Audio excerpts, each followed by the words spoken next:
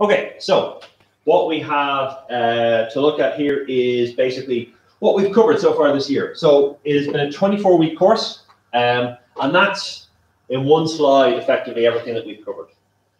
We started out by doing very simple programs, just printing out the screen. Then we made it slightly more complicated by adding in the idea of calculations, of expressions, of arithmetic inside our output. So we could have a system on outprint that would do some sort of math inside it and give us the solution to that. We then made it more useful by introducing the idea of variables. So not only could we do calculations, but we could store either the component elements, the operands in those calculations, or the results of those calculations to then be printed out or to be acted upon later on. So now we had printing out to the screen and a way of storing information. We made it more useful again by adding in user input. So now we get the user to enter in values. And based on the values the user entered in, we could perform the same calculation with the user-defined values. And so we're slowly edging our way forward to more useful programs. We then introduced the idea of conditions, of asking questions of our code. If we had user input and we had variables, we could also define that when a specific input or when a specific range of inputs were entered in, our code would do something different to when they weren't added in. And that was the idea of an if statement with our if, else if, and else conditions inside there. When we had done that, when we changed the flow of our code, so it didn't just run from line 0 or line 1 down to line n, that we could have sections where we skipped or sections where we went into, depending on what the values were in the program. We had a look at the idea of loops. And loops allowed us to basically do a certain segment of code more than once.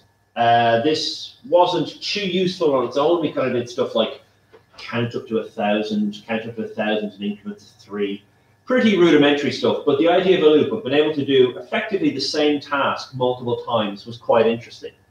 And when we combined that with our next topic, with strings, it became really useful. So strings was our first data type, was our first variable that dealt with more than one value. All of the variables we've dealt with beforehand, our integers, our doubles, our booleans, our characters, they were individual values. You can hold one number, you can hold 1 Boolean value, you can hold one character. When we had a string, we had a collection. We had a bunch of them together. And when we had a bunch of them together, we could process that string with using a loop, where we could design this systematic way of starting at the beginning of the loop and working our way through to the end of the loop, taking every character and applying some sort of computation to it, whether it's checking to see if it's a vowel, or checking to see if it's a full stop before counting the sentences, or checking to see if it's a space for counting the words. We do a systematic way of going through it. And we spent a couple of weeks here. We did a lot of work there. You did a lot of work in relation to your first assignment there. And that development of a systematic approach to our problem solving, a systematic approach to, here's some data, I want you to make sure that X is true, or Y is true, or verify that Z is not present, that it would work its way through it. And you'd make sure that in that solution, you checked every option, you didn't skip, you did it in an ordered fashion. You'd start at one end and you'd slowly progress your way to the other end. And that was a really good practice habit to build up, because it allowed us to have a really good approach to whenever we're handed a collection of data and we're told, okay, do something with it. Our immediate choice, our immediate first thought should be, okay, how can I do this systematically? Can I design a use case for one element in that? Now, if I can do it for one element, well, then I can go and I can check a bunch of elements, because all I'm doing is I'm shifting the window of focus from the first element in that collection to the second element, to the third element, to the fourth element, and work my way through it. And then the last thing we looked at in the first semester was the idea of methods. And methods didn't add any functionality to our code, but it allowed us to compartmentalize our code. We could take a function, a section of code that does one action, and bundle it up. And it became almost a black box, or it could become a black box, where I could say, all right, you send in this required input into the program, or to this function, it does something magical, and it pumps out an answer in this format. Or it does a particular action, and you don't need to worry about how it does it. You don't need to worry about, well, does the code work? Because you've designed that function in isolation, you know that works. So when you would incorporate it into larger projects, you'd see that it would continue to work. And we would have worked a lot on this with our zombie dice assignment and kind of building our way through that. And that was essentially semester one. So the left-hand side there is essentially semester one and everything we looked at in semester one. Semester one is our core fundamental elements of computer science. Okay? If you take everything we've done in semester one, and that's all you did, you could apply that to almost any other programming language. Okay, how do you declare a variable? How do you do an if statement? How do you do a loop? How do I take a collection, a string in this example? How do I write a method? And you could probably get up and running in that language pretty quickly. If you were to take something really similar, like C#, you'd be up and running, I'd say, in about a week, if even a week. If you were really committed, one afternoon would probably get you up and running in C#, except for the nuances about like, how do I compile and how do I print it? Because it's different. It's not system.out in C#. It's console out. There's little small things like that. The left-hand side, or sorry, the right-hand side is essentially going to be our second semester. And we started our second semester with looking at one-dimensional arrays. And the one-dimensional arrays were a slight extension on strings. So the idea of a string is I have a collection of characters. I can group those characters together as a string, and I can process through them and systematically. An array is effectively the same concept of a collection, but we're not restricted to a collection of characters. We can have a collection of integers. We can have a collection of doubles. We can have a collection of strings where each element in that array is a string. And inside that string, you may have multiple characters. So we could build it up kind of quite comprehensively. We then looked at two-dimensional arrays and how would you process through an array that's not only a line going across, but it's a grid format. You have rows and you have columns. And in both the one-dimensional arrays and the two-dimensional arrays, we brought back our experience and our knowledge of systematic processing. How do I take how I dealt with a collection of characters with strings, and how do I apply that to my array? And it's basically the exact same premise. Start at one end, traditionally we'd start at index 0, the first element. Do whatever processing you're going to do, move on to the next element, and repeat that until we get to the end of that collection. And that systematic check meant that we could process through, we could work through a large amount of data, but not really worry about it. All of our code, all the code that you guys developed that related to strings, or related to arrays, or related to two-dimensional arrays, where you checked if it was an even number, you checked if it was a number divisible by 50, you checked to see if it was an uppercase letter, you shifted the letter up in the alphabet by a certain amount. And if it went off the edge, to kind of like above Z, you'd loop it back around to the bottom. You probably tested those files or those programs on small collections, 10, 5 elements, not really big ones, but they all scale up. Your systematic approach to saying, in any one element, I'm going to do this, and this will have a positive or a negative outcome, that's fine. And then I'm going to move on to the next element, and I'm going to keep doing that until I hit to the end. They all scale up exponentially. I could take a string that has 5 characters in it and apply that Caesar cipher question to it and make sure my code works with 5, and then I could scale up to the entire works of Shakespeare. So millions and millions of characters. I just push that all out, and it would still work. It would take longer to run, but that systematic approach of you have a huge bunch of characters. Start the first one, do this, move on to the next one, do this, move on to the next one, and keep doing that until you hit the end. That's the pattern that we developed. After we finished with arrays, we took a little break to have a look at objects and classes, and we saw that objects and classes are essentially a way of making custom variables. When we have got an array, we can have a collection, but all those collections are locked by a data type. You can have an array of integers, but you can only have integers inside that.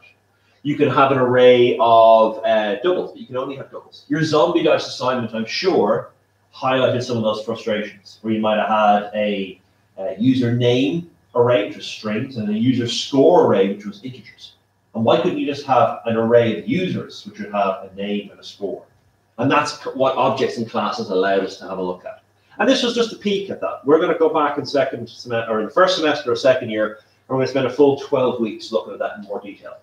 But it gave us an introduction and allowed us to have these custom data types, where you can have a bunch of information, but collected as one group, so you have an int, a string, and something else. And we could also see that we used that in our last assignment. We then looked at the idea of file access, reaching outside of our program to access either a text file or access a binary file. And before we did that, we saw what exceptions were. And we saw what runtime errors were. Now, we've been seeing runtime errors throughout the year, but now we looked at, well, how do we handle it? How do we actually cope with a runtime error? And the reason why we needed our exceptions before we could deal with either our text files or our binary files was because we're no longer 100% in control of all of the content. When it was just our code, we could say, yeah, no, we wrote that. I know every element in there. It's not going to be a problem. But as soon as you reach outside your program to an external source, so a text file or a binary file in this scenario here, you cannot verify it. And that's why you needed the exception there, in case something went wrong. Not because of your code, just because your code's going to live and run on a computer, which has lots of other stuff happening at the same time. So we looked at text files, which are plain text files. When we say plain text files, we mean something that you can open up in Notepad and you can read. There are English words there, they're all discernible. And then we looked at our binary files, which is a more efficient, a more optimized way of storing information, because we're storing it as a binary string, which means we can hold more information in a smaller space. But the downside is they're not as readable. You need to have a way of interpreting the string or the stream of ones and zeros to squash that back into, there's an integer, there's a string, there's a whatever it might be. And the last thing we looked at, which we spent the last couple of weeks looking at, was the idea of sorting. And we did 3 algorithms of sorting. We did selection sort, we did bubble sort, and we did insertion sort. They all got slightly more complicated as we went through, but none of them were massively complicated. They are all very inefficient. They do the job, they just don't do the job well. From a processing point of view, they are costly, they take a lot of time. Next year, in the second semester, we're going to look at additional faster, more efficient algorithms. But the reason why we introduced sorting here is the same reason why we introduced objects and classes, just to give you a taste of where programming can go, what we can do. And the nice thing about these algorithms, while it might have been frustrating to learn a specific pattern that you have to do step 1, have to do step 2, and there's no wiggle room in that. It shows that these algorithms, the classic structures of programming that have been around since the 40s, are based on the basic stuff we looked at in first year, or first semester, okay? If you go back and have a look at the stuff we did in the last section, sorting, selection sort, insertion sort, bubble sort. They use loops, they use variables, they use if statements. That's it. They didn't use methods, they didn't have to use methods, they didn't use strings, they didn't use arrays, they didn't use exceptions or text files or objects or classes.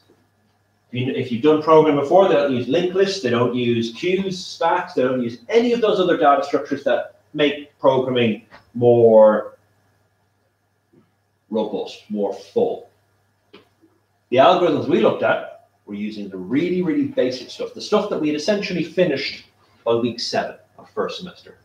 And they just said, hey, you know, you can combine these basic elements to make a much more complicated, a much more interesting algorithm to work. And that's why we finished up with that for the year.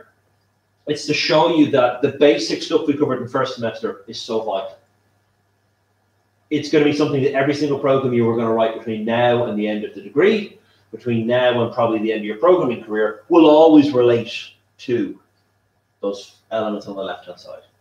And not even all, basically the first 4 that we had there. Once you can do the first 4 and you know them backwards, you can make a really good attempt at almost any program. I can guarantee it will not be the most efficient attempt, but it'll be a good attempt. It works as opposed to it works and it does it efficiently or does it well. But that's first year. I said this with the full-time classroom, I say it with you as well. If this is a module, and I don't like saying this ahead of the exam, but if this is a module where you are less than 100% confident in going into the examination, if it's something where you're kind of going, there's big sections of that I'm a bit shaky at. Well, first of all, I'll say, why didn't you email me before today? Because it could have structured some of the revision to that. But we'll ignore that point. Focus on the left-hand side of this page. Focus on the content there. Okay? And the reason why is you'll see when we go through the exam. If you know the left-hand side, you know the left-hand side well, you will be able to do little bits of almost every question. You'll be able to do almost all of question 1 completely. You'll be able to do good chunks of some of the later questions. But if you don't know the left-hand side well, you kind of half know the left-hand side, and you know little bits of this, you really are just picking off small marks here and there. So if this is a module which you're finding tough,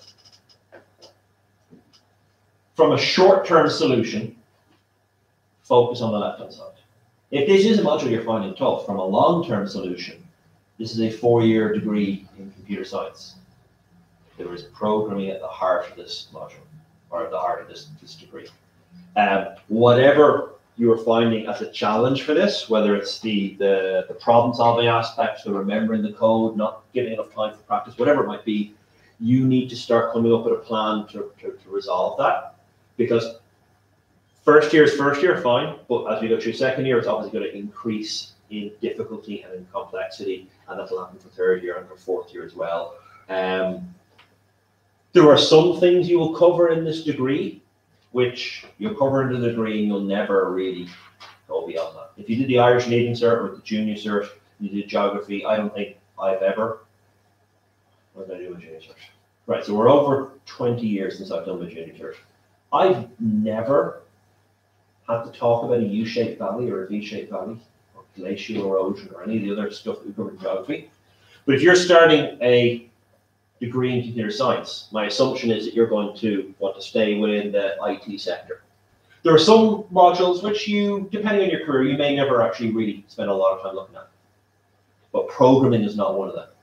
Everyone I know, no matter whether they are IT support, whether they're a database administrator, whether they are a web developer, an app developer, a games developer, a network engineer, a hardware developer, a hardware constructor, because they build PCs. At some point, they write some element of code. It can be a script they do once or twice a year. It can be a program they're writing every day of the week. But there is programming in their life. There is programming in their career. So programming is something you really need to kind of get your head around. So from a long-term solution, just focusing on this side is not going to be sustainable. But in the roughly 6 weeks, no, not 6 weeks, 2 weeks, you have until the examination. That's a short-term solution if you are worried about that. But let's have a look at the exam, because maybe you haven't looked at the exam, and maybe when you actually go through the exam, you feel far happier about what's going to be asked. Okay, so the examination, if you look at the past exams, and the past exams are available on Moodle from 2015 up to 2018, so we have 4 years worth of papers, 2 exams per year. There's an exam in May, there's an exam in August. So that's 8 examinations that you have as practice, as resources to have a look at. The style of the questions is going to be the same. The big difference is this year, you guys are taking the first iteration of the new program. And in the last version of the program, we did not have systems analysis in first year. So I did an element of design and of design flow with programming. So it made sense as you start to get bigger programs, you kind of need to know where information was going and why it was going there and where it was stored. So you will see in the questions 2, 3, 4, and 5 in past exam papers, there's marks going for design. There is no marks going for design in 2019. Okay? I will explain more as we go through it. But the way the question or the way the exam works is question 1 is compulsory, and for 40 marks of the 100 marks for the paper. You have to do it. If you don't do it, you've jeopardized or you've given away those 40 marks. It covers the entire course. It is 6 or 7 short questions that go from talking about variables all the way up to the possibility of talking about sorting. If I ask you to write code, it's little snippets of code, it's not a lot of code.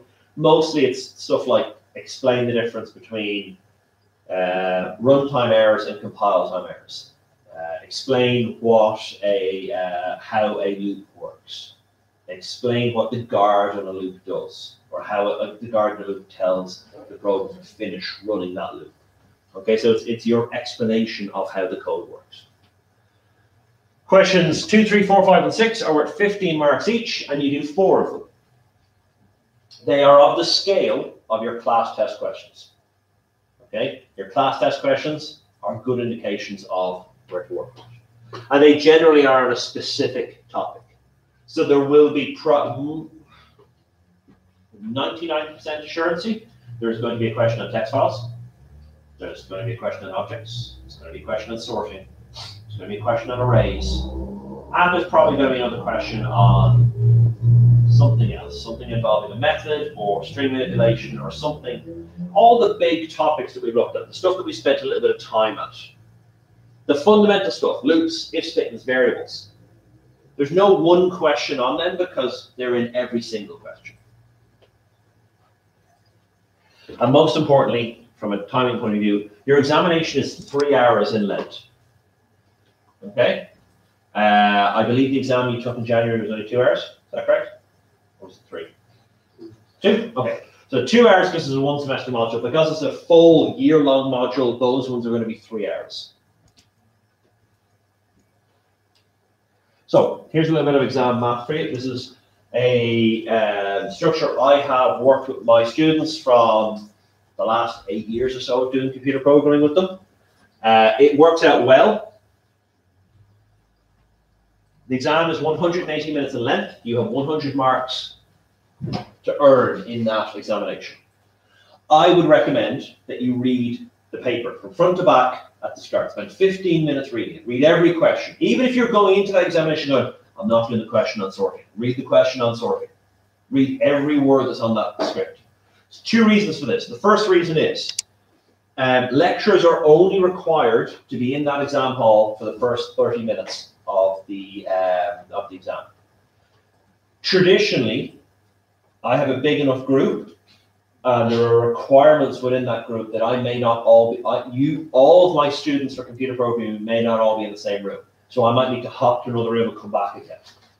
And because of that, I usually hang around for a minimum of 40 minutes. But the best thing to do, if you're unsure of anything in the examination, is to ask. And the best person to ask is me, because I wrote the paper. And I know what I'm expecting as a result. You can ask any one of the invigilators, but they may not be able to answer. You can ask the invigilator when I'm not there, and then they can contact me, and then there's a time period where you're waiting for me to get back to go to answer the question. So that all eats into the time you have in the examination. Best to get the questions done out of the way at the beginning. Okay. Second reason why is more of a kind of a cognitive learning theory, or not theory, but cognitive learning rule. Your brain doesn't like problems. It doesn't like problems left uncompleted. And whether you want to or not, it tries to work on them in the background. Okay. Once you start removing distractions out of your immediate attention, you can see that your brain will start solving problems for you. We don't have that luxury in an exam because you have 3 hours of hopefully being distracted for the whole 3 hours because you're focusing on whatever question you're doing. But reading the questions and then going, so read questions 1, 2, 3, 4, 5, 6, then go back to question 1, start working on that. Your brain is starting to chip away at all of the other questions you're not actively working on, you're not currently working on. And that gives you more thinking time in a 3-hour period to work on those questions. Okay. I also recommend at the end, there's no science behind this, this is my own issues with exams, so I kind of try to relay that back to you guys, students, is spend 15 minutes at the end reading what you wrote. I don't like exam environments. Never did like exam environments.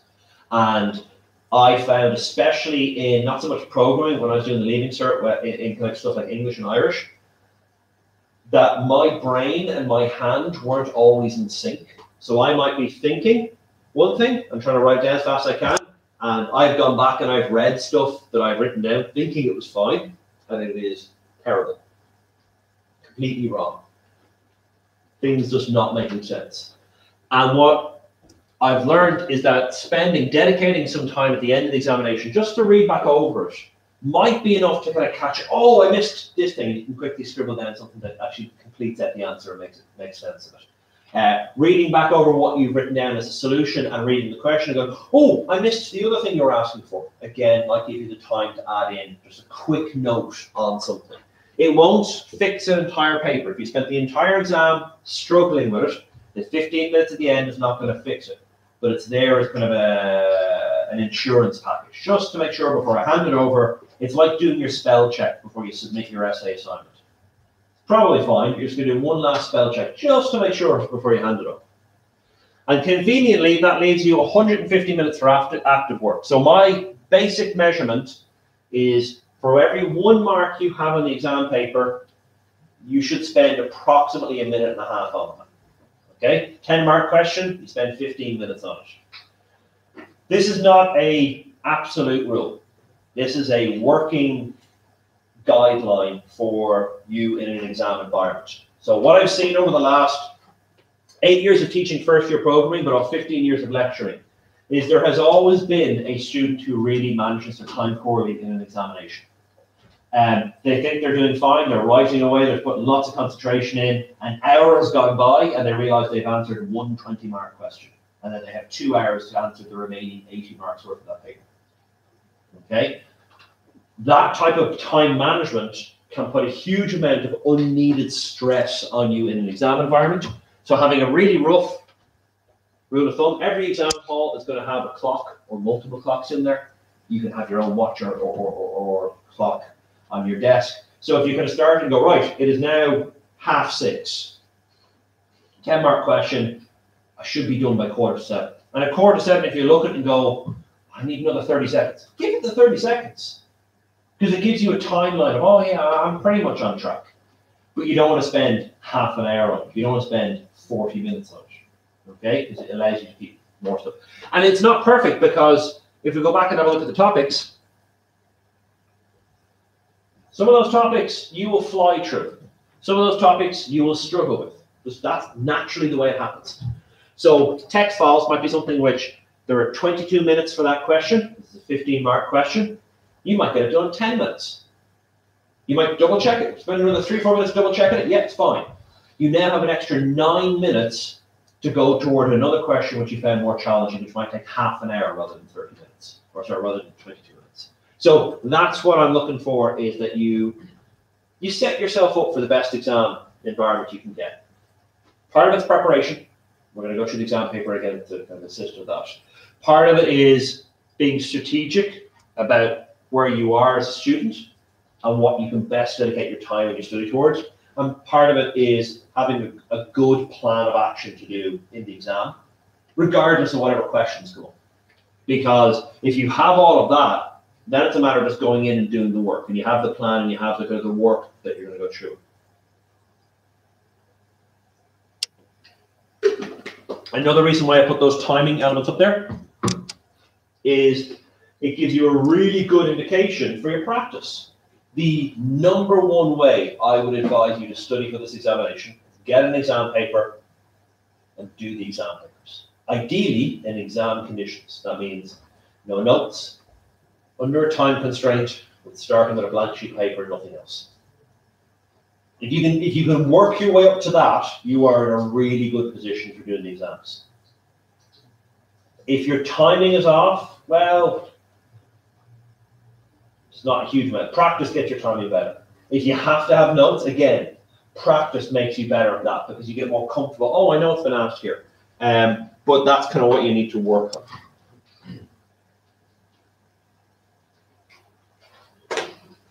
So let's have a look at last year's August paper. So these papers, first of all, do people know where to find the exam papers on Moodle? Yep. So when you log in, let me quickly show just in case there's any issue with that. So when you log into Moodle,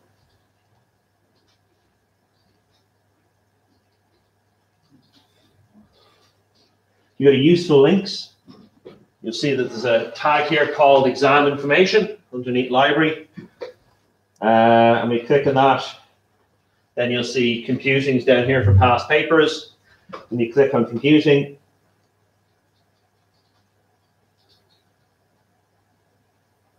it gives you the list. Now it goes from chronological order, starting with the oldest. It starts with 2015, and then inside each year goes alphabetical. So it will go August, then January, then May. We are in stage 1. Our subject specifically is CP. Now it'll have CCS, HCC, BSCO, BSCH. That's just because this is common across a couple of courses because it's a fundamental module. Especially not so much for part-timers, but in a full-time group, I might have 4 or 5 different programs in the same class. So you can see here, but it's CP is the one you're looking for, and it's always going to be in stage 1 of the BSc.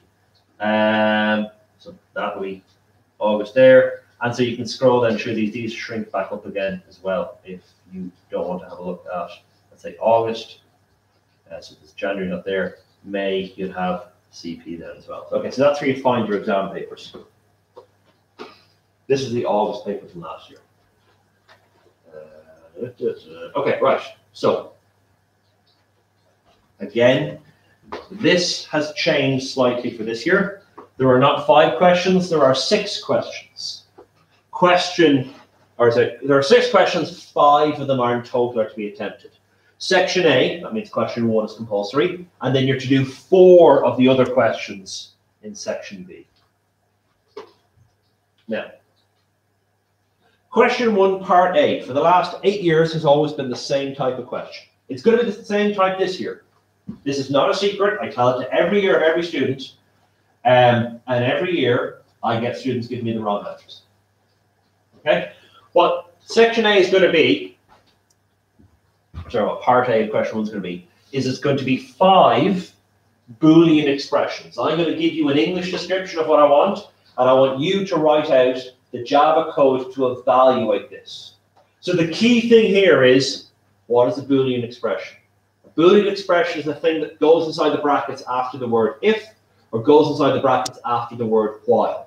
It's the guard to see, are you allowed into the if statement? Are you allowed into the while loop? For example, what I've got here, A is a negative number.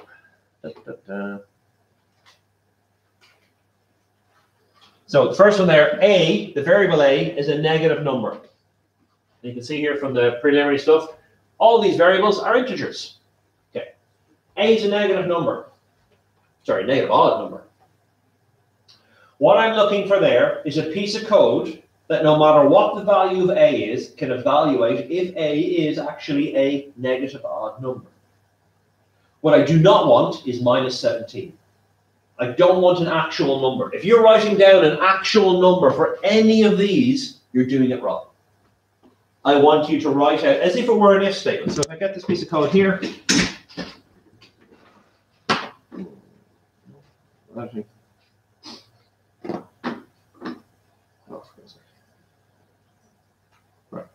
So here, if I were to do that and say, actually, this is going to be that, I would say A is, well, how do I say it's a negative number? First of all, negative means it's less than 0. That's the first part. And A modulus 2 is equal to 1. That is a negative odd number. Negative, it's less than 0. That's the easy part. Everyone should get that. The odd number is, well, if you divide by 2, is there something left over? So you can have A div 2 is equal to 1, or you can have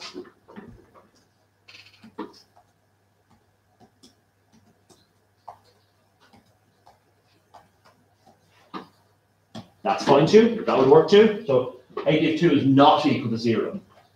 If it's equal to 0, if A div 2 is 0, in other words, if you divide whatever the value of A is, if you divide that by 2 and the remainder is 0, that means it's an even number. So I got both of those expressions are basically the same thing. But the key point here is, have I answered it? Have I checked to see if A is a negative number? Yes, I have. Have I checked to see if A is an odd number? Yes, I have. Okay, you're finished. Nowhere in that code have I put the value of A? We don't know it. Let's assume user input. We have no idea what the value of A is going to be entered in. This is a really simple program. Enter in a number. Yes, that's a negative odd number. That's all it's going to do. So you don't need a loop actually fully written, like the word while or if or anything like that. No, absolutely not. If you want, and I've seen students do this as well, if this makes you more comfortable to go, if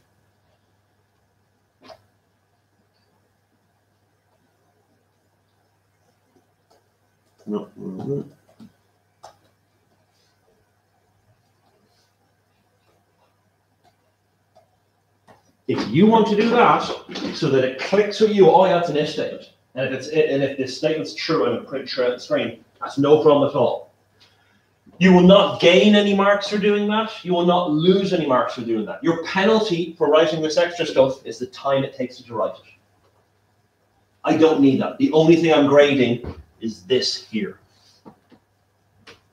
Okay?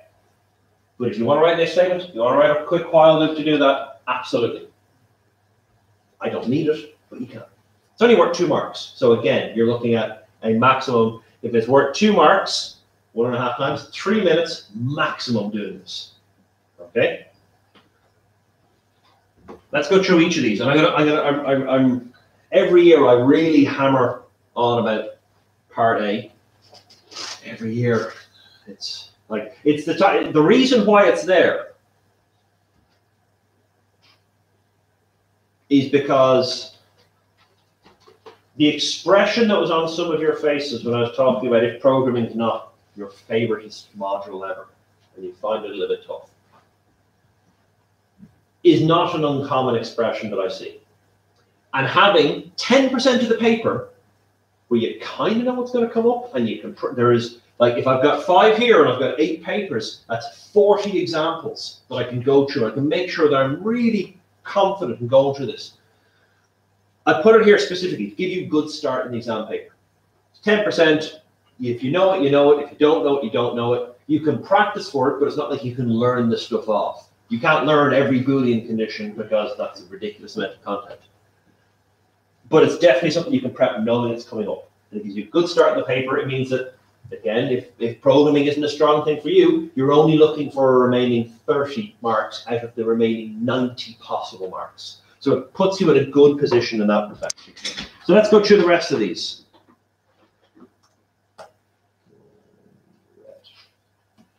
So B is a number that's divisible by 174 and by 23. I do not want a number. When I have something like that, and I pick weird numbers like that, I always get someone asking for a calculator. You do not need a calculator for this. The program will work out if it is or is not divisible by both of them. What I'm looking for here is, so B modulus the first number, 0. And if I ask if something's divisible, I mean, is it divisible by 0? Or sorry, is it divisible evenly? So you need to have the modulus command for that. So it's divisible by 174, and is B divisible by 23? That's it. That's all I'm looking for. Okay? My wish today is that you're looking at this going, that's really simple. If you're looking at that now and think, that is really simple, that's what I want, because I want you to be see this is really attainable marks. Whatever you think about the remaining 90 marks on the paper, this should not be something. This question 1, part A, should not be something you're worried about. Let's have a look at part C or part 3. Okay, C is either less than 111 and bigger than 53, or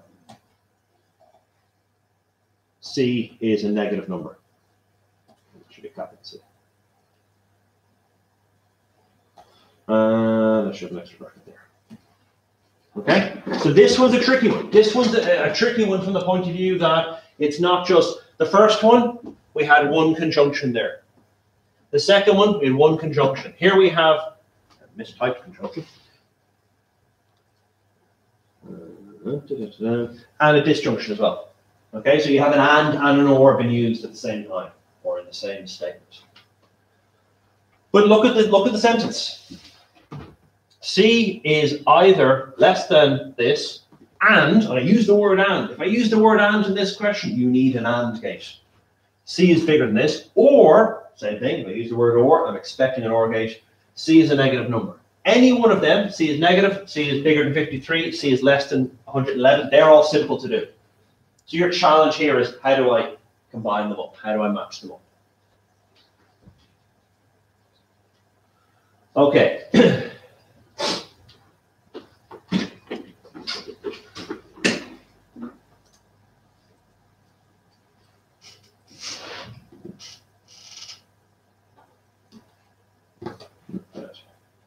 Okay, D, E, and F are in sequential, or in ascending sequential order. So essentially, what I'm asking there is D, the values of D, E, and F? Is it something like 1, 2, 3, 2, 3, 4, 3, 4, 5? So like there are three numbers together on the number line. So what I'd look for here is that, let's say, they're in ascending order, which means we're going to check to see if D plus 1 is equal to E. Okay, so if you have the numbers 3 and 4, which are sequential and ascending, if you add 1 to the lower number, it should equal the larger number. Does that make sense? And E plus 1 is equal to F. Okay, so that's kind of what I'm looking for here.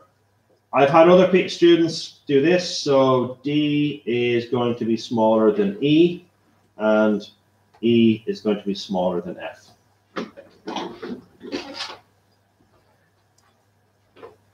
That's definitely ascending order, but it's not sequential in the sense that they're not all together in a number line. If you're unsure, this is one of these examples, right? Most people will be able to get this one down really quickly. Just make sure you understand the words in the question. If you don't understand what the word is, ask. You've been through an exam already, so you're aware that there are dictionaries available. Whether English is your first language or not, you can get a dictionary. So if you don't understand a word, ask or look it up.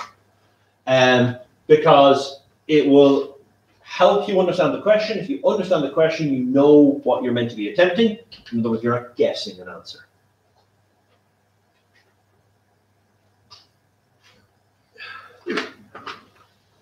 Okay, the last one. G is not the cube of H. Okay? So cube is something multiplied by itself, multiplied by itself. Okay? So, and H is the bigger number. So H will be the resultant of that. So what we're looking for here is that G multiplied by G is not equal to H.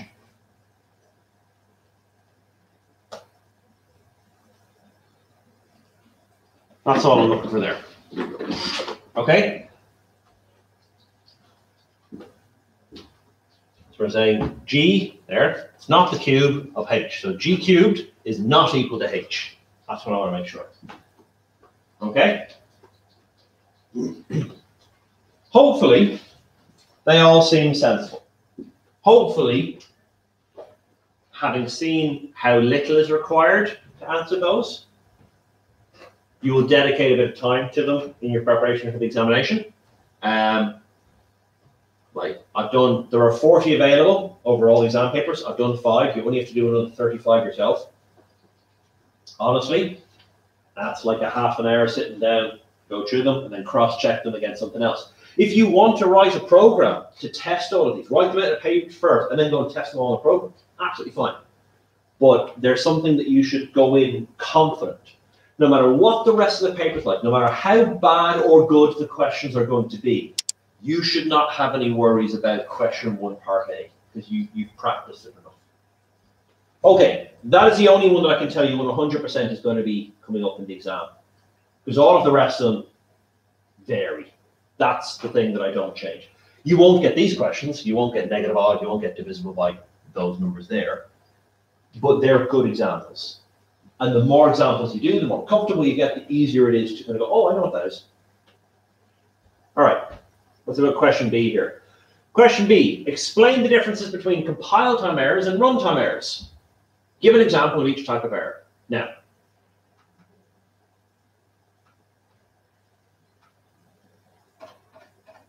On reflection, that's a bit of a question which I shouldn't have asked that question. Not because it's a hard question, but because every now and again I get students who English is not their first language and they are not good at speaking English, and they essentially regurgitate or reword the question back to me. This is one of these ones where actually that's almost the right answer. What is a compile time error? That is an error that happens when you're compiling the code. What is a runtime error? That is an error that happens when you're running the code. So if English is not your first language and you're trying to, I'm just going to reword this sentence back, like I've done that in French exams, right? I've just reworded the question back. You would get almost that done, okay? So of these 5 marks, 2 of the marks are going for what's the difference. So what is compile time? That's 1 mark. What is runtime? That's 1 mark.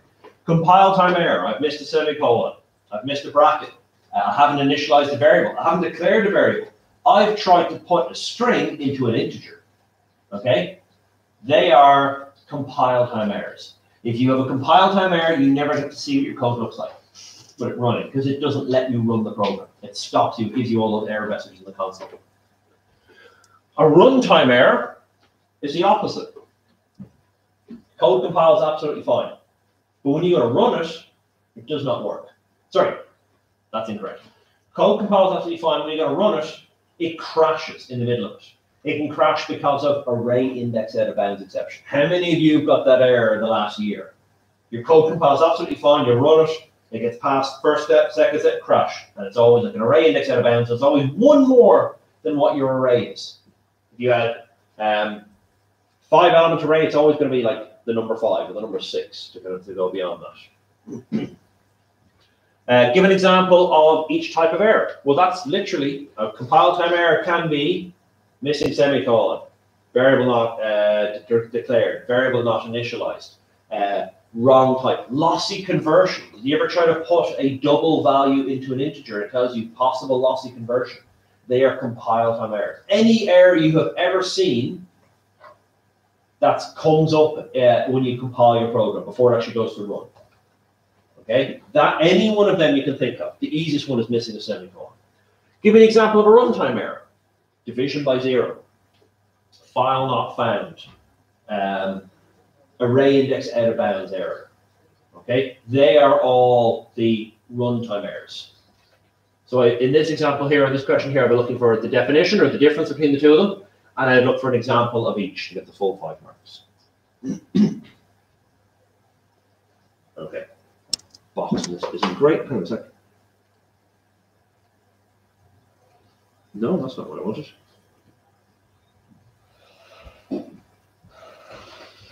Okay. Section C. Have a look at the section of code. What is happening in this code? Detail all of the outputs, sorry, all the inputs, all the outputs, and the functionality of this code. So what's that code doing?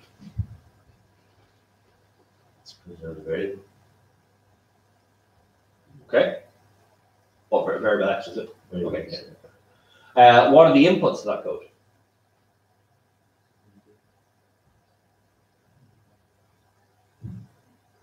Variable X. Okay. Where do we set the value for variable X? It's not set in there. It's not set there, is it? Exactly. So here is what you want to do. There are errors in this code. There are 2 errors in this code. The first error is sting, not string. I will be honest with you.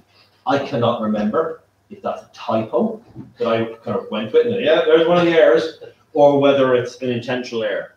And the second one is absolutely, we said there. We've never actually set a value for it. We don't take user input anywhere here, and we've never set a value here. If we were to compile this code, first one we get is unrecognized symbol for sting. The second one we'd have is X is not initialized. So we try to print out a variable that we haven't set the value for. What it should do, absolutely, is print out the value of X. It has no inputs, and there are 2 errors. So to get full marks in this, I'd want to know what it does or what it's meant to do. If there are errors in the code, and what is the input. There's no input on this. We have no way of setting the number. Even if we had x equal to 7, you could say, look, there's no input, but x is set to 7. And we can kind of work from there. It's, do you understand the code? Can you look at a piece of code and go, that's correct, I know what it should do, or that's incorrect, but I know what you're meant to be doing. And that's what I'm looking for here. Okay.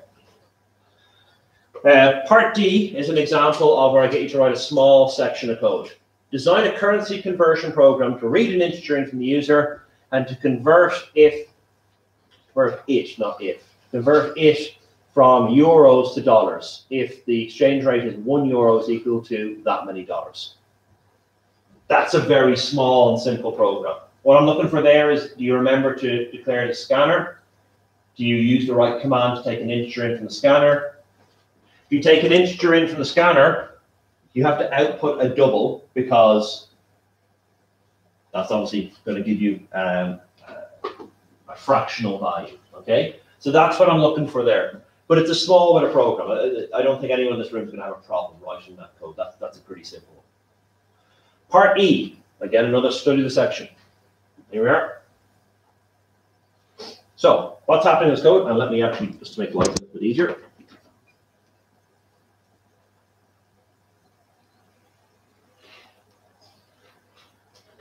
Let me do that. What's happening in this code? Again, details and so on. We'll ignore the fact that this is part E in question 1, and I've named the method part D. That has no effect on the functionality of the code, it's just poor naming on my part. But if you have a look at this, what is happening in that piece of code? You're missing the curly braces, eh? After the I++. So here? Should be a curly brace there?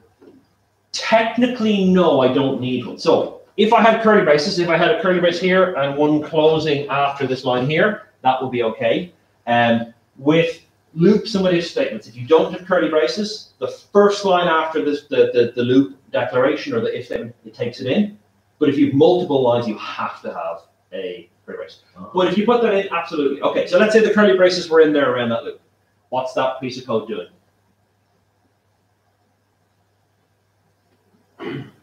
Setting all the indexes in the array to 7. Correct, yeah. It's creating an array of size x, set all the values to 7.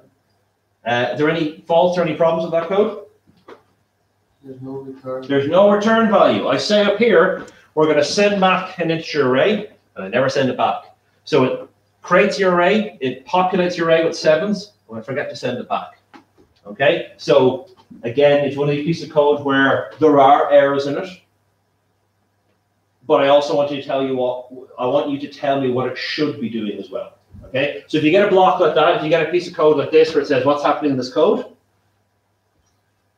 look for errors, tell me what the errors are, and give me an idea of if those errors are fixed, what would this code do? If you want, you can rewrite that code with all the errors fixed and then tell me what it does. Okay.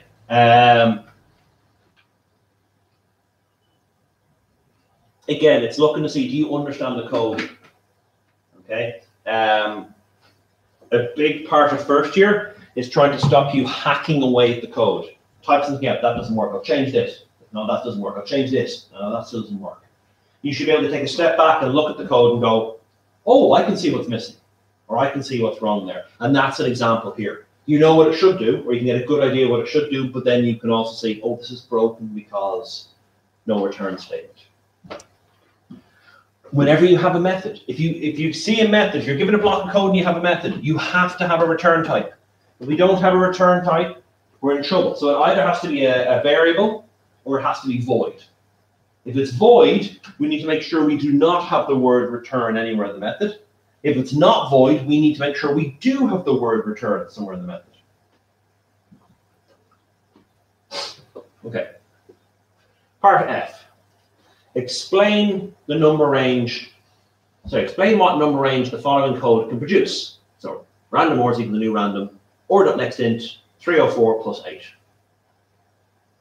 Okay, so what I'm looking for here is what is the lower and upper bound of this block of random. What's the lowest number that piece of code can generate? 8. Nope. 8, yes, 8. So if This is going to give away the other side of it. When you go next into the random number, whatever value you put inside here, it goes from 0 up to but not including that number. So it'll go, if I didn't have the +8 there, that would be 0 to 303. And then what the +8 the other side does is it takes whatever values there are and it shifts it up by that number. So rather than starting at 0, it'll start at 8. So what's the upper bound on that? What's the highest number that can generate? 312, 311. 311, yeah, because it doesn't include the 304 because it starts counting at 0. Okay? So basically what I'm looking for there is 8 to 3011. If you want to explain it more, you can, but that's all I'm actually looking for. It's just the lower bound and the upper bound. Okay, last question for part 1. We're there. If the upper positive range of an integer variable is that number there, what happens to the code segment below and why? So what the code segment below is takes that number and it goes ++, and then tries to print out what the result is.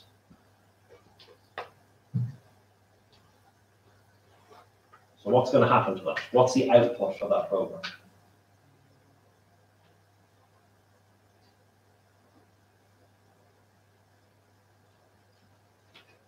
Is the number too big to would you have to use large instead of n?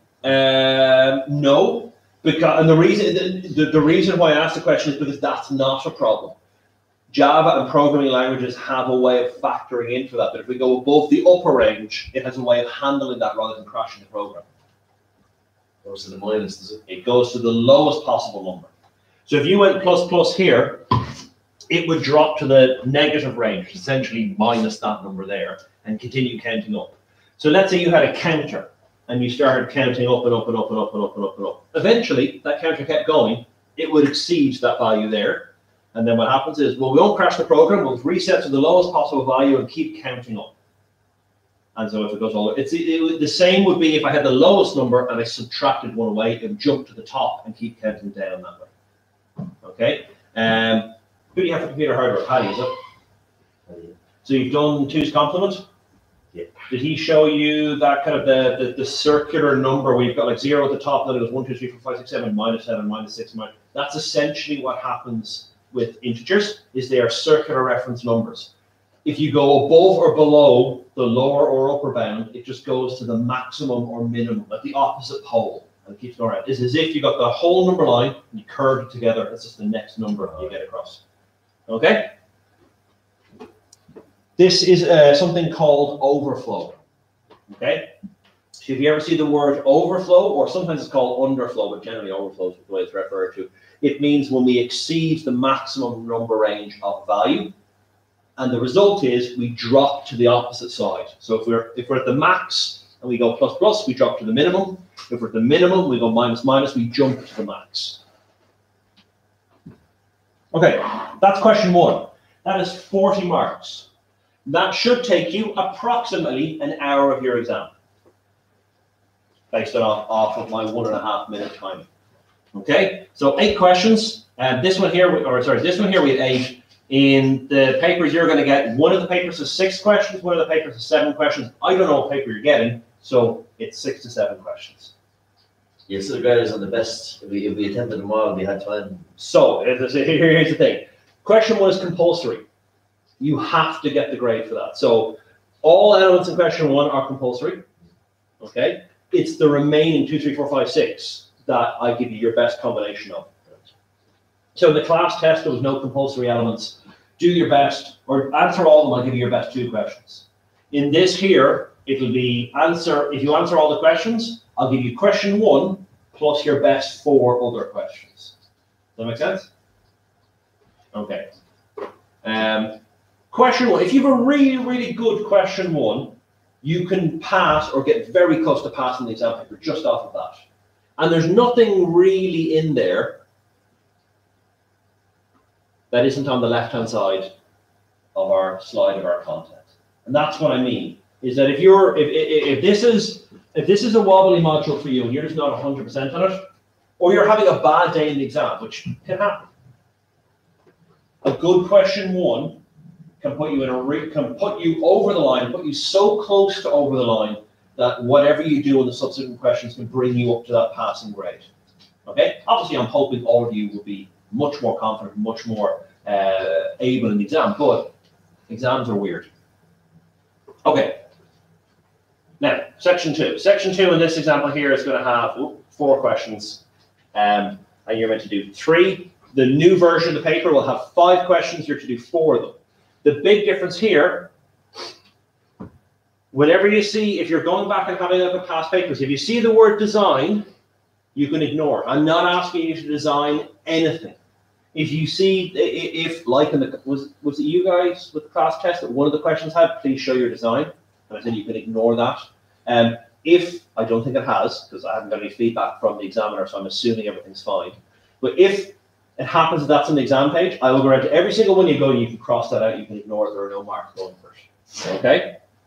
So let's have a look at the questions here. So, this is a 15-mark question in the exam you'll take on the 16th. Write a function that takes a number n from the user as an input, and then prints out all of the prime numbers up to that number n. A prime number is a number that is divisible by 1 and the number itself. For example, if we entered in 34, all of the prime numbers of 34 go from 1 up to 31. So the numbers that we see there are prime. Every other number on that number line, so the number 4, the number 6, the number 9, the number 8, the number 10, the number 12, they are not prime numbers. Okay. Couple of things. First of all, I'm asking you to write a function or a method. You do not need public static void main. You do not need your imports. Okay? You can write them. You won't lose any marks. You're just losing out in time. You're going to take user input. So you're going to need to have a scanner inside your method to take in user input. And it prints out the values. You're not returning anything back.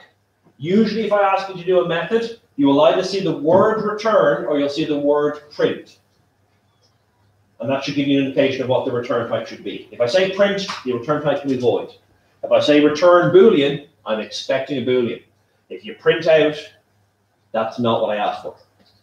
So that's the first step. Second step is actually calculating the prime numbers. If I was to take a single number, did I ask this in the class test? I can't remember. If I was to take a single number, just one number, and check if it's prime, the way we would do it is we would divide every number in between these two numbers here to see do any of them divide it evenly. So let's say I take the number 13, which is a prime number because I can see it here. I'm not going to divide it by 1 because every single number in existence divides by 1. You divide any number by 1, you get that number again. Divide 13 by 1, you get 13. I'm not going to divide it by 13. Divide 13 by 13, you get 1. Okay? Every number is divisible by 1. Every number is divisible by 13. But only prime numbers are restricted to those two values. Non-prime numbers has some other number in between. So if we took the number 13, I would do the check. Does 2 divide into 13 evenly? No. Okay, increment that. Does 3 divide into 13 evenly? No. Increment. Does 4 divide in? No. Increment. Does 5 divide in? No. 6? No. 7? No. 8? No. 9? No. 10? No. 11? No. 12? No. Right, I've checked all possible values in between these two here. That number is prime. Let's go on to the next one, 14. Does 2 divide into 14 evenly? Yes. Okay, that number's not prime. That's as simple as the check is. Now, that's a really inefficient way of checking for it, but that's the way I would expect if this question came up, that's what I would be looking for. A simple solution. You're in exam pressure. If you have 15 marks going for that, that's 22 minutes. You do not have time to formulate a really efficient, beautiful block of code. I want it done as opposed to the best possible version because this is first year. Okay? So that's how you do it for one number. You have a loop to go from 2 up to 1 less than the number and check every division in between. If I wanted to do all of the numbers, check if all the numbers from 1 up to 34 are prime, I need another loop around that first loop to say, okay, check if 1 is prime. Okay, check if 2 is prime. Okay, check if 3 is prime. And the check is that dividing all the numbers from 2 up to 1 less. Okay? In this example, what I'm looking for is the signature of the method. Is that correct? I don't care what you call the method. I'm looking for the return type and the input, if they're correct. I'm looking to see, have you checked if one number is prime? And then the final thing is, have you checked for all of the numbers in between this and this, the two ranges that we have? Okay, so there's 3 sections. I said, roughly that would equate to 5 marks for a correct signature of the method.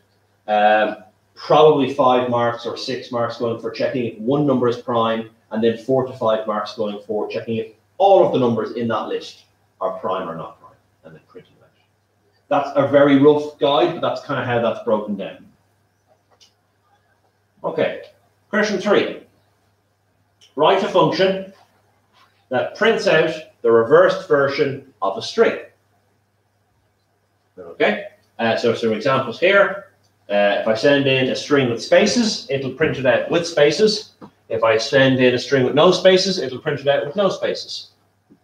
I think the typo I have there is that there's no, I haven't replicated the capital letters. A method to do this is if you use 2-character array, it'll return back an array of characters, which will make it a little bit easier to do.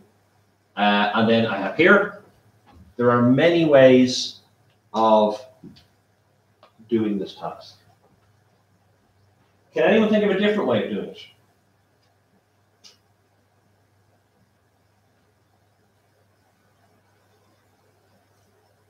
Okay, so we haven't covered it specifically in the class, and that's why I was fine not to not to mention it here. I mention it as in there's many ways to accomplish it, so you're not forced into using a character array.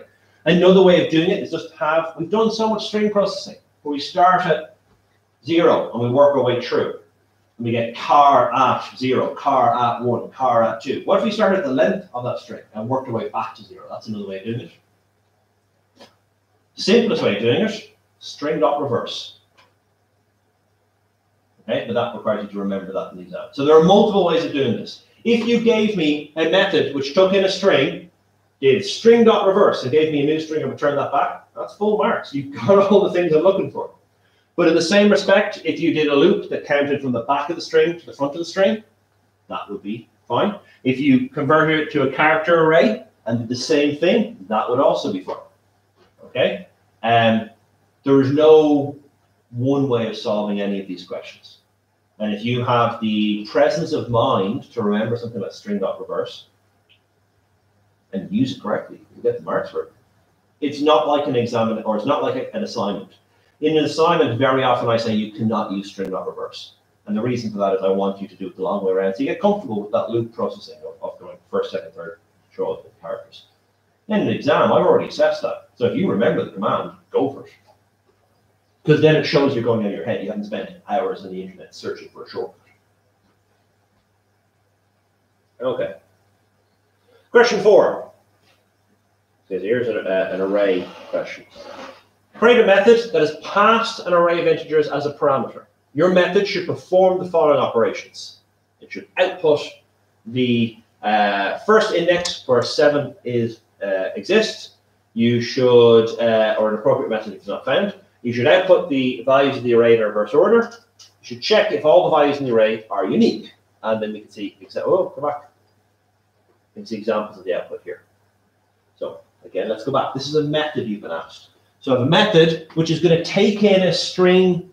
No, it's going to take in an array of integers as my input. So that has to be inside the brackets. It does not need to return anything. I use the word output, so it's printing out the screen. So I don't need to have a return type, so it's going to be public static void array test, and then we're going to open our brackets and go int array a, whatever it is. How would I check for the first one? To find the first index for the where the value is equal to 7. Bearing in mind, I don't know what the array looks like, except for it's an integer array.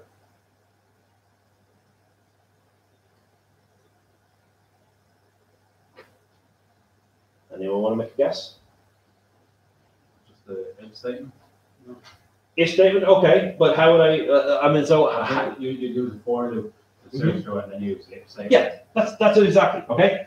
Again, going back to what I said when we were talking about strings, when you have a collection of stuff, your first port of call should be, I'm going to loop that starts at one end and goes to the other end, and I'm going to do a certain check or a certain thing on every element. That's exactly what we're going to do here. We're going to have a loop that starts on this side. It's going to go all the way to this end here. For every element, I'm going to go, hey, are you equal to 7? If it is, tell me where that is. If it isn't, move on to the next letter. That's exactly what, or next integer. That's exactly what I'm looking for. Okay. Second part. How would I output the values in a reverse order?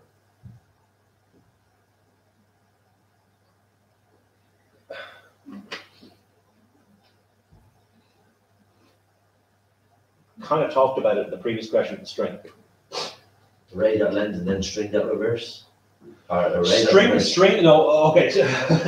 So with arrays, it's not that simple. You don't have that advantage with arrays. So that's, remember we talked about strings, all this extra stuff like char dot and index of and reverse and substring.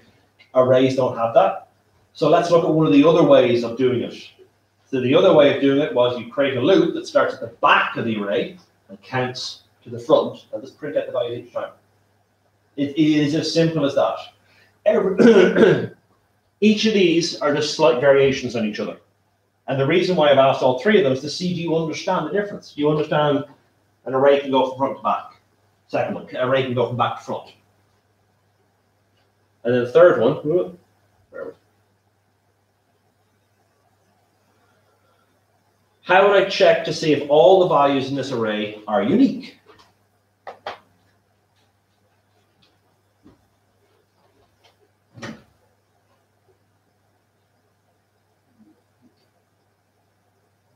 You have to store each index in another variable. Yeah. And store that variable. Which, I don't know. No, you're on the right track. You're on the track. So first of all, based off of the two answers previously, it shouldn't be a surprise. We're going to need a loop. We have to check every element to see if it's different than every other element. Okay. The systematic approach of start at one end and go to the other end, we're going to keep that as well. So I'm going to create a loop. I'm going to take the current value, 8. I'm going to create another loop. This is very much like our sorting algorithm. And I'm going to go from my current position plus 1 all the way to the end of the array. And see, do any of these numbers here match this number here? And if they don't, fine. Well, then I'm going to move on to here and do the same thing. Check from here, go forward. None of them match that. Okay, move to this one here, check from here, move forward. And when I do find a match, so you can see here that we've got 8 and 8, we've got 10, we've got 10. When I do find a match, I'm going to stop and I'm going to go, it's not, like once you find one duplicate, you don't need to check it else. You can say, oh, the values aren't unique. But that's, you absolutely had the right approach. Keep a temporary copy of whatever the value is where you are and check on the right-hand side.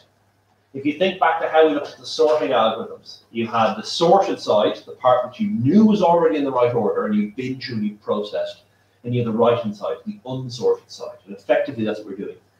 We would have the check, if we were here, we know that we've checked for 8 and we've checked for -5, but we don't know whether we've checked all these values here, so I have to work my way across.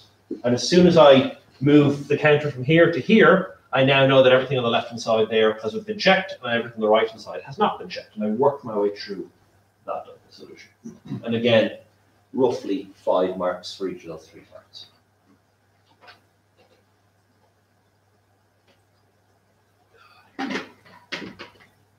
Okay. And then the last question on this paper. Design a Java program to read a text file called words.txt and to locate the longest word in that file. Now, a bit of background for this. Last year, rather than the question I gave you, the last assignment I gave you, I gave the group a spell checker program, essentially. It wouldn't fix spelling errors, but it would identify spelling errors. So I gave them a text file that had 350,000 unique English words. And what I did is I said, right, your job is to load that into your program, however you want to do that, and check through a inputted string from the user or check through a different text file and highlight the words that are misspelled. So the way we identify if a word is misspelled is if it's not already in the, if it's not already in the Word file. If I can't find it in the Word file, it doesn't exist. So in that scenario, the students knew the structure of that Word file. For you, it is a file with 350,000 lines with 1 word per line. Okay, so with that information, how would you find the longest word in that file?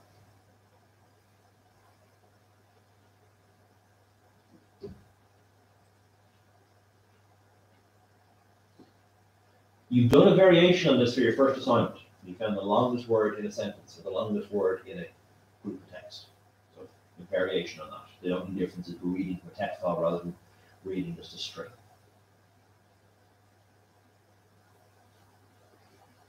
Collection of data. So the collection of data, what's our go-to way of going through all of that data? The last 4 questions.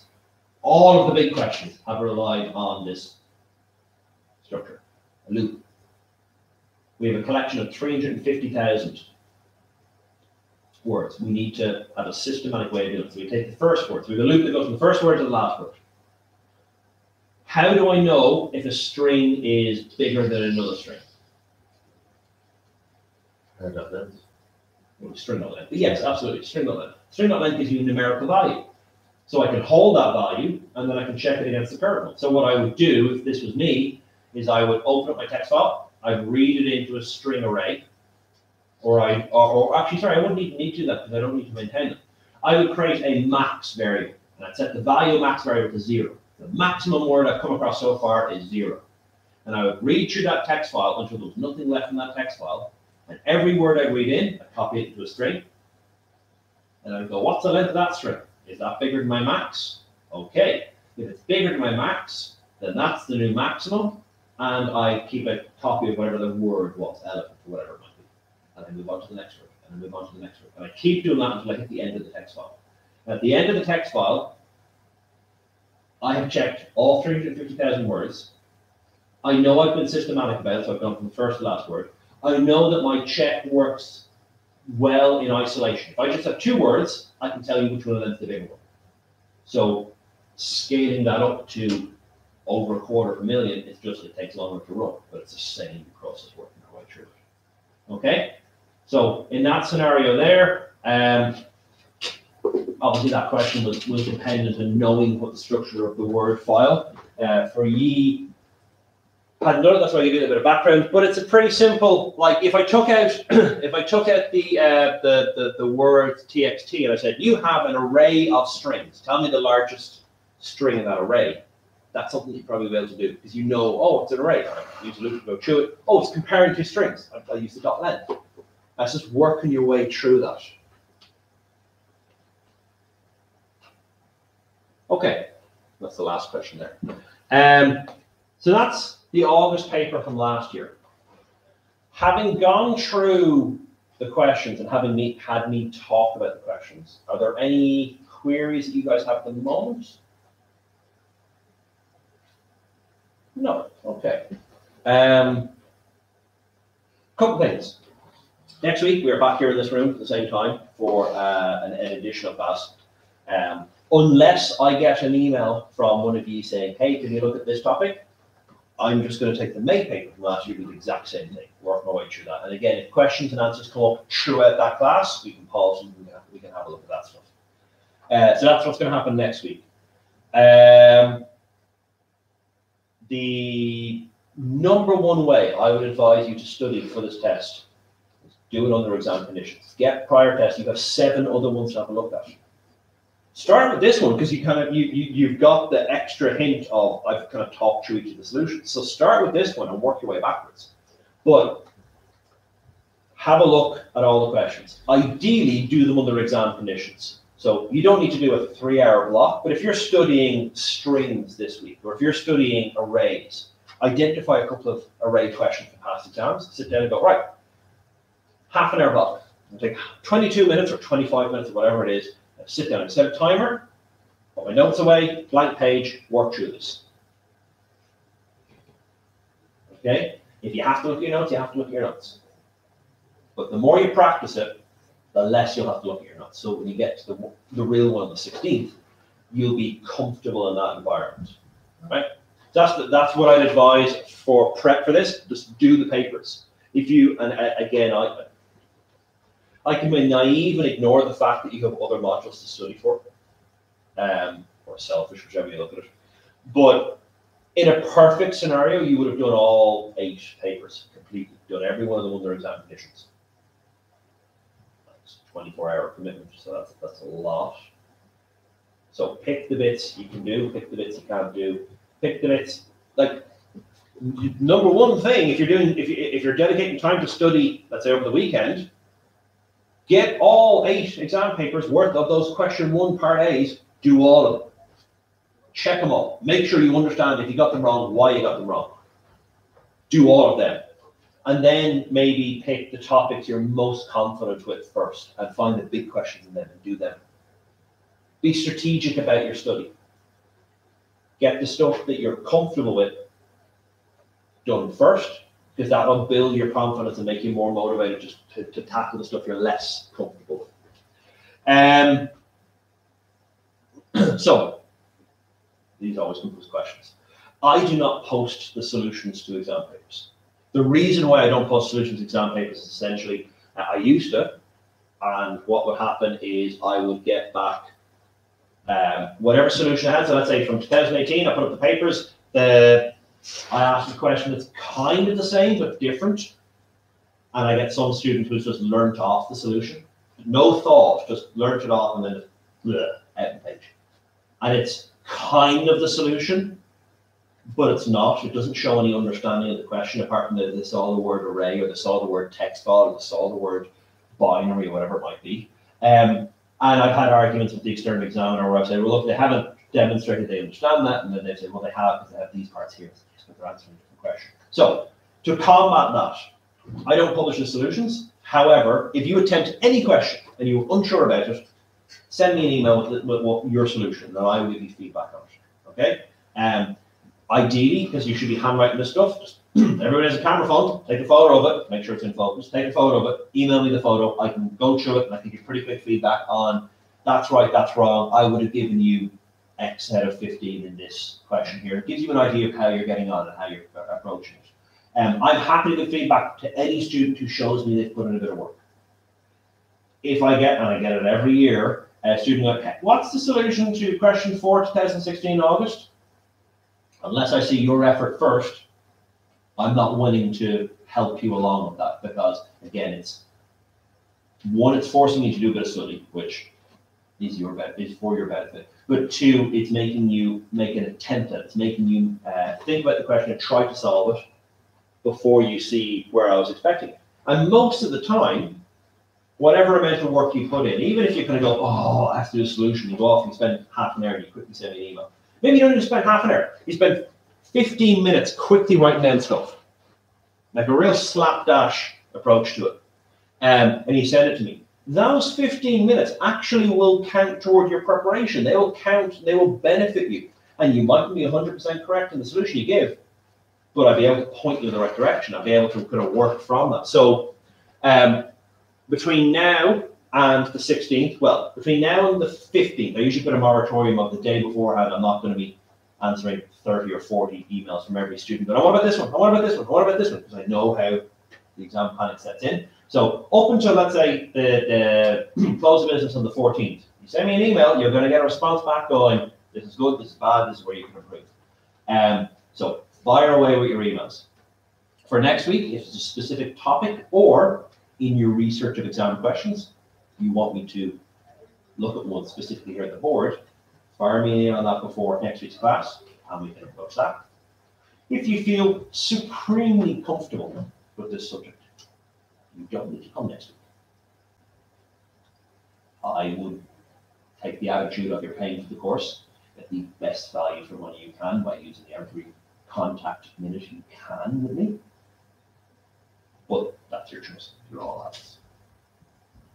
Fair enough. Anyone have any questions for me? Just make 100% clear, it's next Tuesday at 6 o'clock. The exact same timetable as next week, yeah. I do not know if any of your other lecturers have requested classes. Is Paddy doing a revision? You have Paddy after me, don't you? Yeah, is Paddy doing a revision class? I'm not sure, I don't feel the same. Okay. Since you're the only ones that are here, is making it in for 6 o'clock a massive hassle, or is it achievable for all of you? Because I can, if Paddy's not doing the class, I can push it from 6:15 to 8:15. Just give you that extra 15 minutes, that would help. Okay, well look, first 15 minutes between me setting up the YouTube and getting it ready, all I'm probably going to get covered is that question 1, part 1. Okay, so you're not going to miss a math event, and it will be on the video. We'll start at 6. But yeah, it will be same class, same time, last contact point of the year. Any other questions? What's the deadline for the assignment?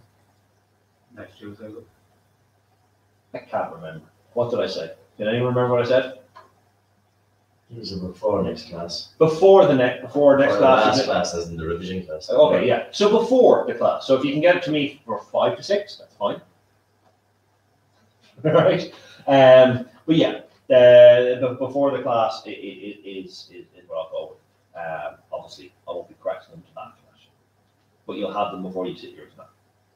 And what about the class test? Can I publish the results on that? Right, okay, I'll publish the results. I have everything's corrected. I need to do that. My aim on Thursday is to correct the workbooks and put workbook 2 and publish all them out as well. Has everybody submitted workbook 2? You should have at this point. Not yet. Well, it's probably more questions left. Correct. Okay, fair enough. So by the end of this week, then you'll have all of your grades bar the third assignment which you haven't submitted yet. Okay, folks. If there are no questions, we'll finish up there. I'll stop the YouTube thing. Stream, yes, and.